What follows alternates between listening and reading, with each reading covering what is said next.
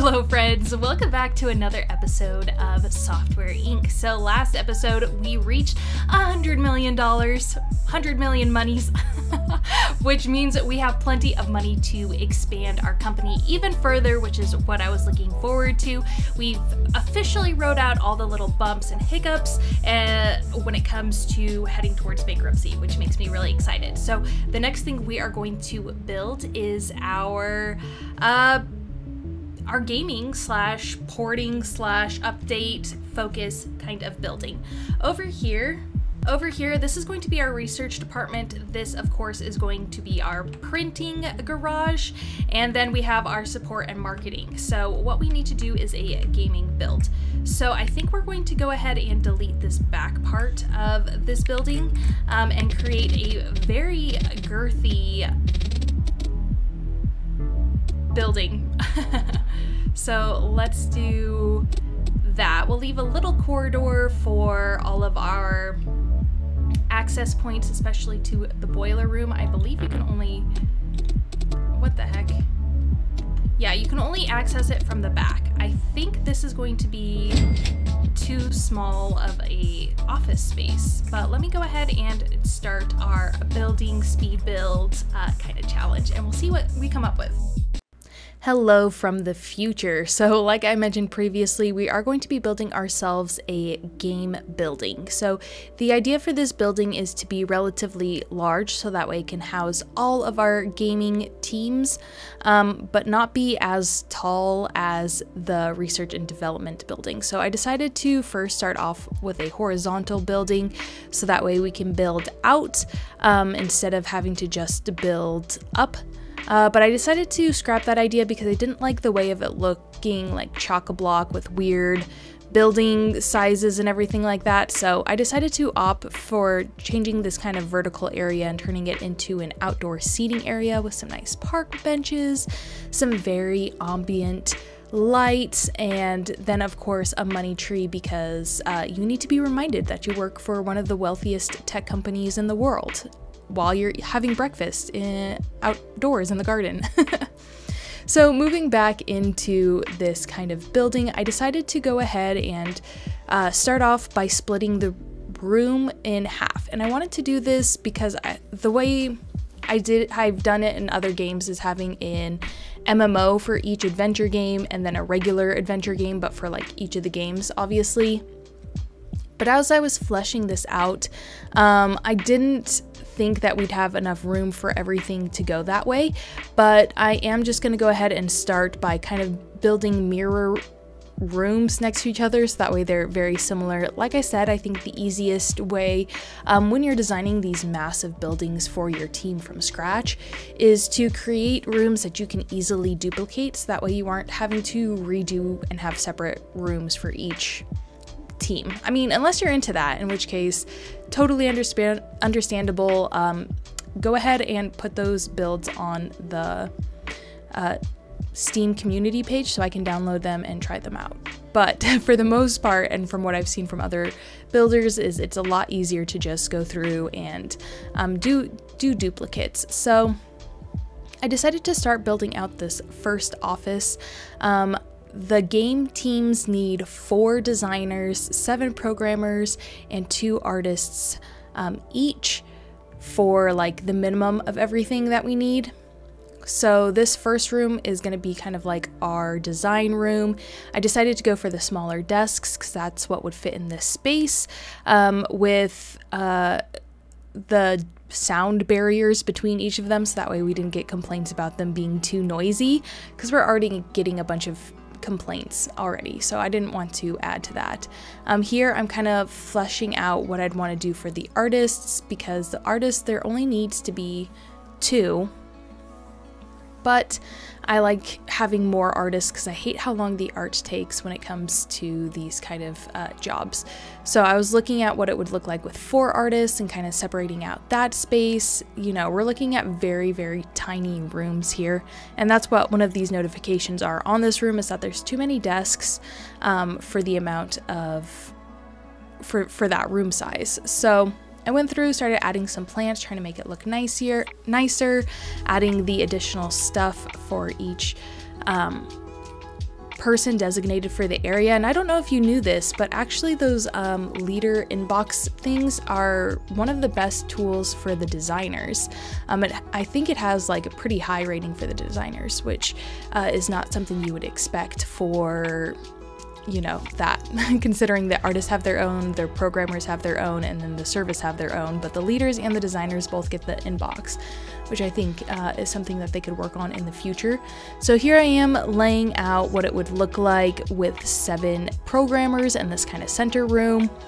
And yeah, I was just trying to get the vibe of the layout of everything. Nothing's really set in stone yet, but I can understand why they didn't necessarily like that, so I decided to go ahead and change my mind, and instead of having 2 teams per floor, we're just gonna have 1. So I decided to scrap everything for the most part and spread out, give ourselves our own space, because realistically we have several more research and development rooms that we need in our skyscraper, so I'm not really too worried about the height in comparison to that. I mean, it'll be a tall building, but I don't think it'll take away from the majesty of our R&D building.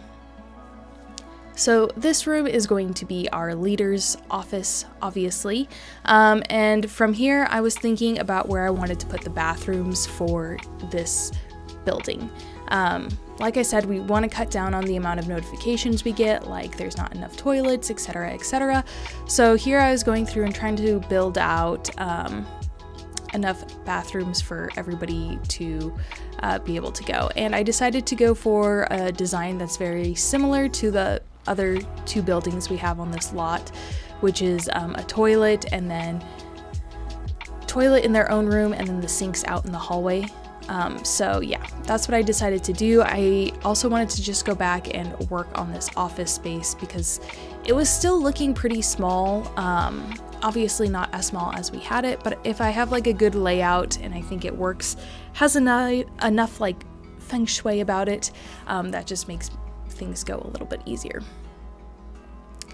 I also decided that this office would look better if it was pushed back another tile and it was a little bit off center and more going into the second half of the building, because I didn't like the door being right there, so I moved the door forward so that way there was enough space between the desks and the chairs for things to kind of move a little bit smoother. So I shut off this first area and then moved along to setting the desks for the other teams. So this one is going to be our art team over here in this corner. I'm just measuring, making sure everything looks pretty even.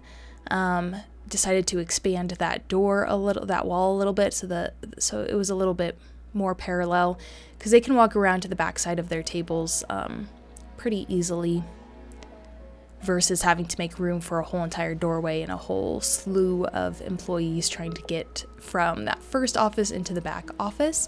I also thought it would be fun to kind of color coordinate this build a little bit, since we don't really have that in our other buildings.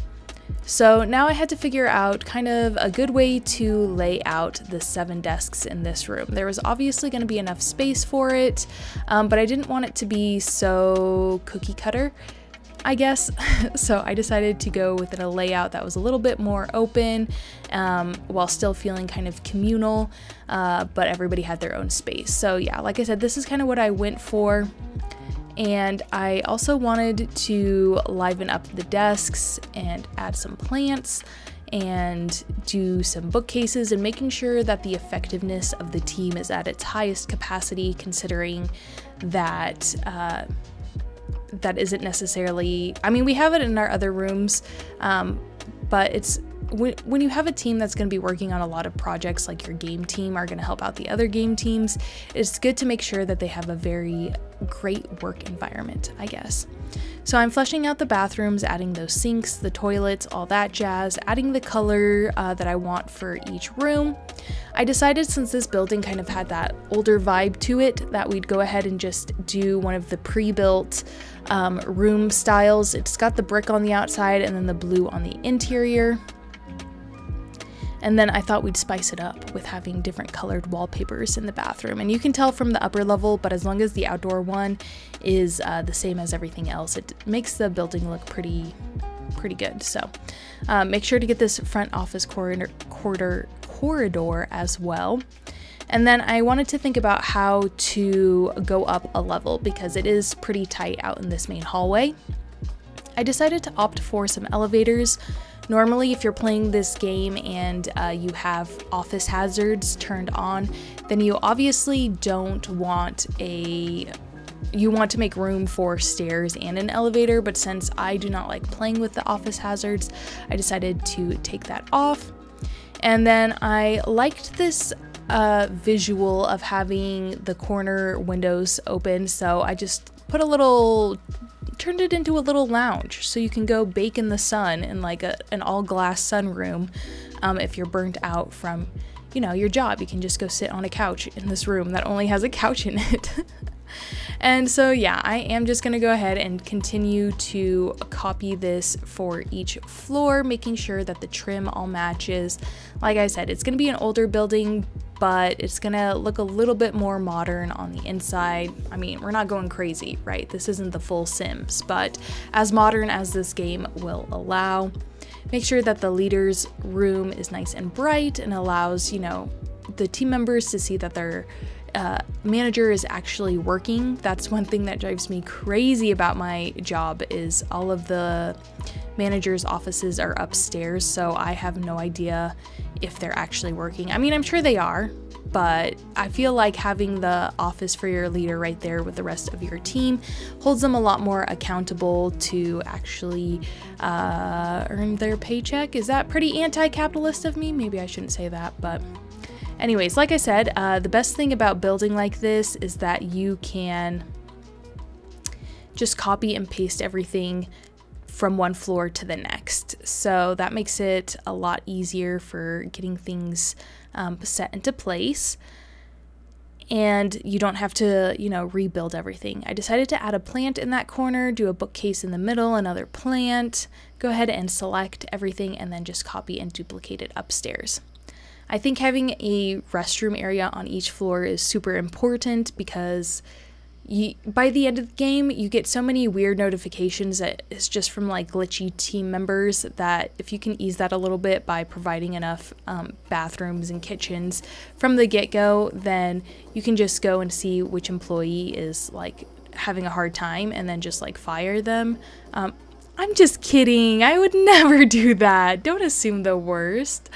And so on this level is where we're going to switch things up a little bit. So like I mentioned for my R&D build, I think the best solution for managing kitchen problems is having a meeting and a kitchen level every 2 floors. I think that's just really, really nice.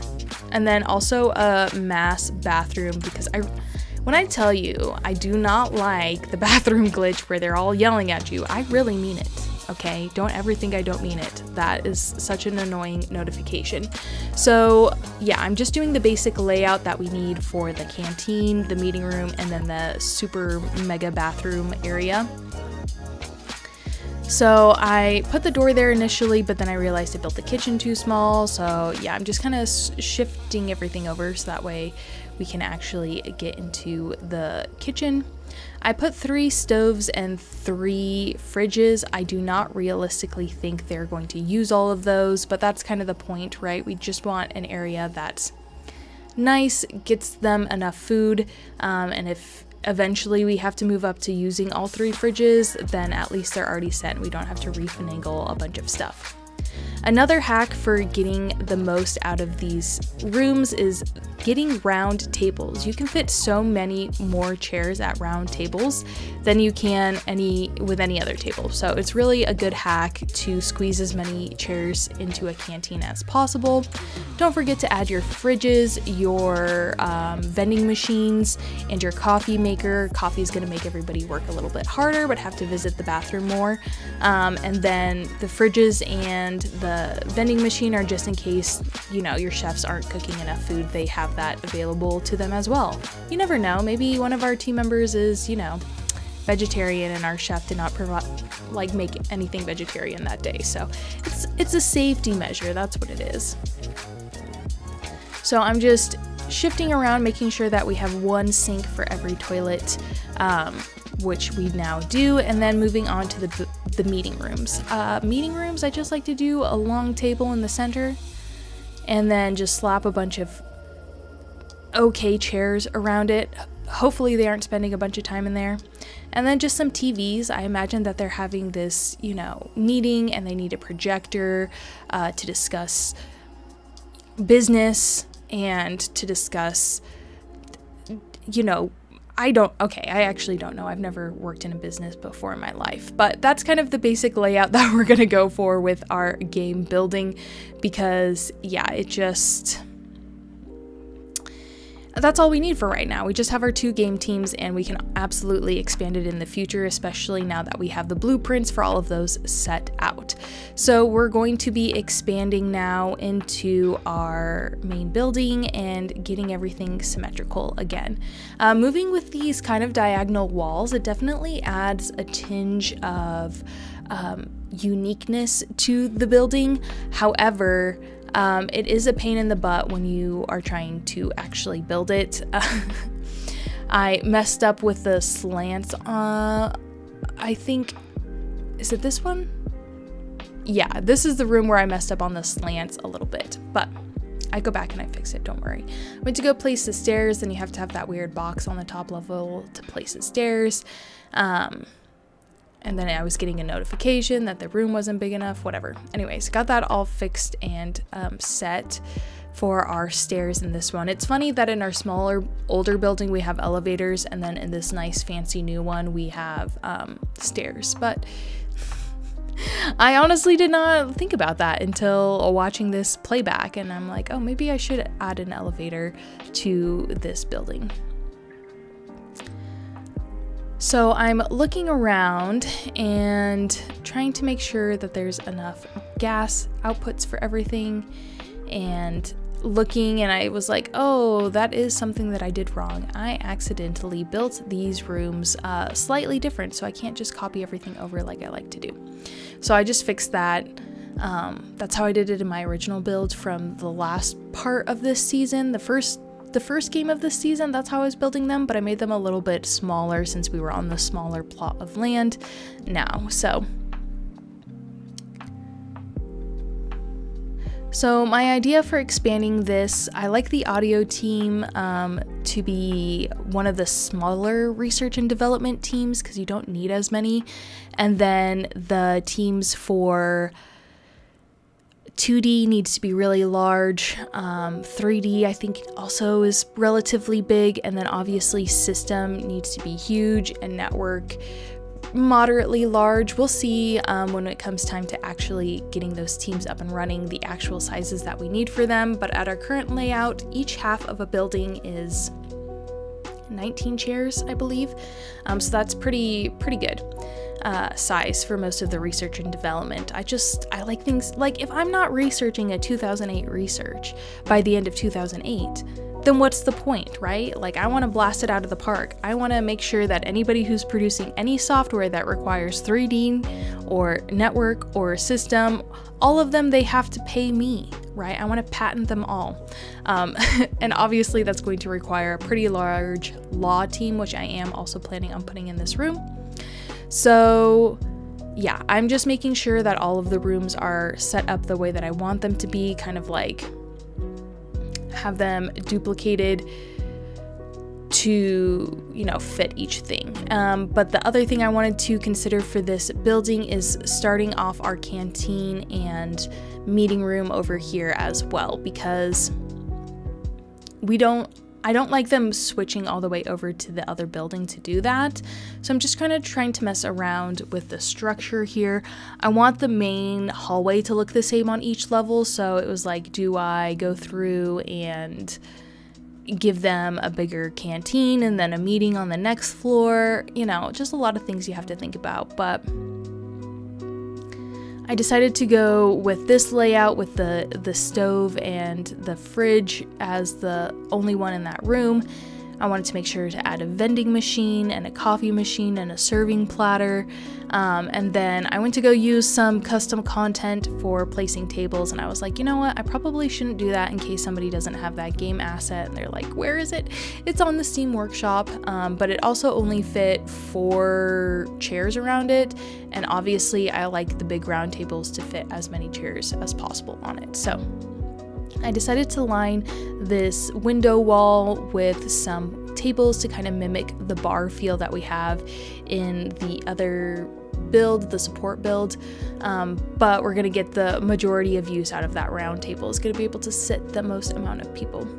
I also wanted to kind of change this around so it made more sense, that it felt a little bit more airy, and I ultimately decided that that was a good enough build. It was good enough, you know, we had to move on. I think I reduced this down from an hour speed build, and at a certain point I'm just like, okay, it's gonna be good enough. If I get inspiration later, I can change it.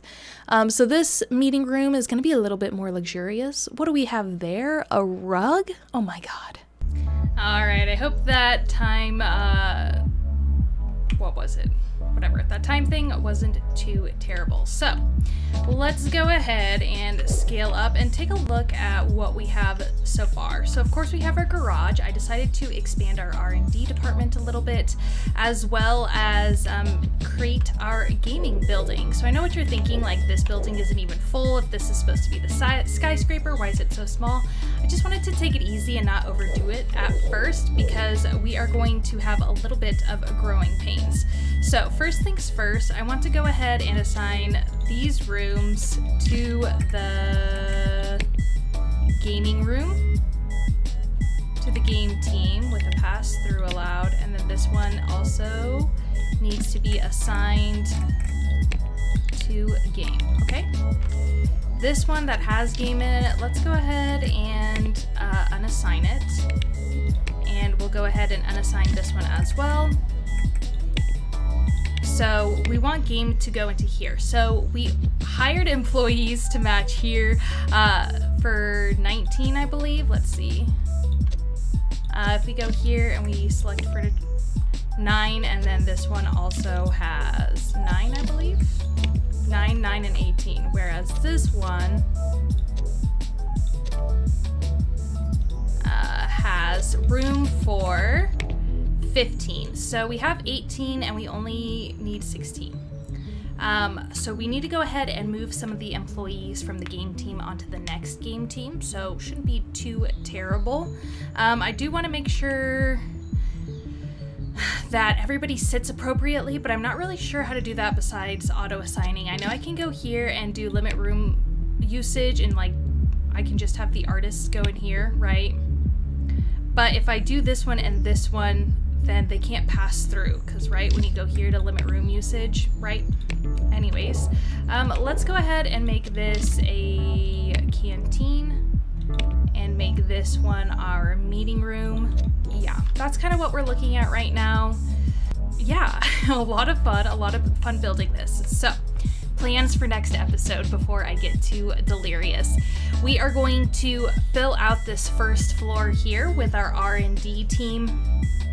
They are going to, or with our porting team, and they're going to start blasting through port jobs like crazy, because, you know, theoretically we can have so many people in here. 9, 27 plus 30, 34, I think total, something like that, for this first floor, and this whole first floor is going to be our port team.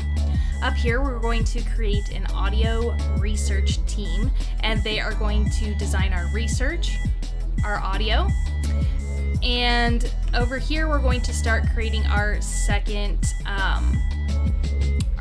game team, with the purpose of creating an automation for all of our games. So yeah, I'm gonna go ahead and leave this part here. Thank you so much for joining me on this Let's Play series. I'm having a blast playing it. It seems like you guys are enjoying it as well, which really makes a great combination. As always, feel free to check out the description. It's got a link to my social medias, including my Patreon, my sticker shop, and my TikTok. My Patreon is $3 a month, pretty cheap. It gets your name at the end of the credits, and as always, I am open to suggestions on what you'd like to see as reward tiers. If you would like to support me for free, I would really appreciate that. You can do that by liking, commenting, and sharing my video. For the YouTube algorithm, it really helps it get in front of more people's eyes. And so until I see you guys again, I hope you have a wonderful rest of your day. Bye-bye.